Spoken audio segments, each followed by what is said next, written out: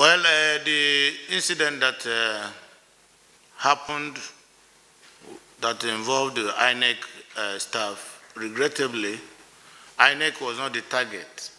We had the intels that the correctional center facility in Okigwe was to be attacked by bandits. And we caught their conversation and we fortified the correctional center facility. And the truth to it, the bandits approaching Okigwe saw how fortified the place was, and they now tried to escape through Uzodimma. And they ran into INEC people where they were doing continuous voter registration.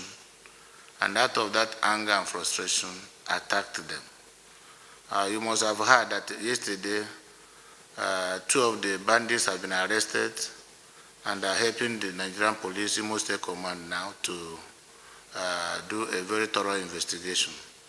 And until that is done, I may not speak much on that. Then on the issue of the sponsoring of banditry, and you are saying if it is APC, I want us to look at the issue of banditry in Nigeria holistically. If anybody is telling you that its government is in power is sponsoring banditry, how and why? How can anybody even think of a government sponsoring banditry in a country that they are in charge? If that is correct, assuming they're not conceding to you, how many states governed by opposition party are under the kind of attack that we get from Kaduna every day, that we get from Imo State every day, that we get from a Ebonyi State? So if we are the ones, why are we attacking our own states? Why are we going to be enemies and opposition to our own government? Among those that have been killed and houses that were attacked, how many of those buildings belongs to opposition party? Am I supposed to be attacking and burning down my own house? Or do you think a governor will be there to burn down his own house? Or the Kaduna governor will be there to burn down facilities in his government? So we should be able to ask questions, not only as media practitioners, as Nigerian citizens.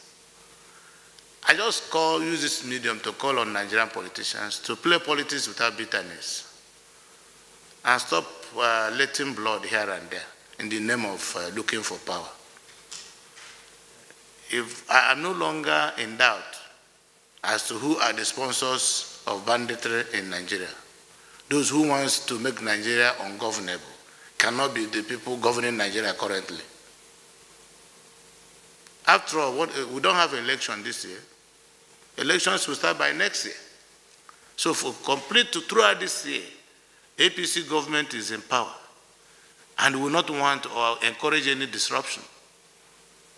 So I think that we should reason and begin to think better than we are currently doing. Nigerians should be more patriotic. Our national interests should be uppermost in our mind.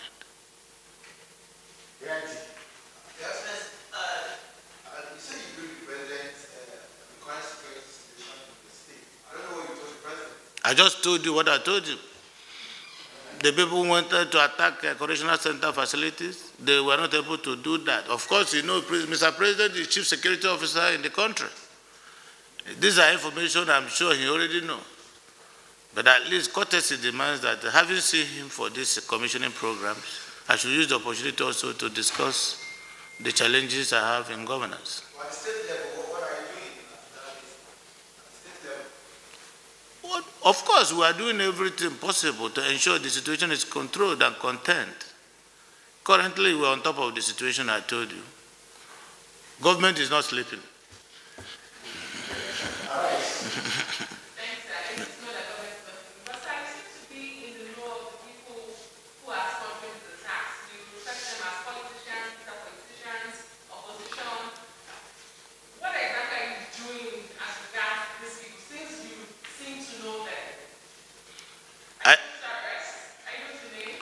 Yeah, of course, the matter has been referred to security agencies. Of course, you know that we must be law-abiding citizens And a government that believes in the rule of law will do things consistent with due process. So we have given the available information we have to security agencies, and I'm confident they will work with the information we've given to them. Last question from the TV. Okay, sir. Recently, Chief Akababolola was reported to have suggested that an interim national government be formed after the Buhari presidency to stabilize the country before the next election in 6 months. What is your opinion? What do you mean by interim government when you have a permanent government? Have you seen a landlord praying to be a tenant before? No landlord wants to be a tenant. Every landlord wants to build more houses and own more homes. So I don't think, I didn't hear him say that, but if it is what he said.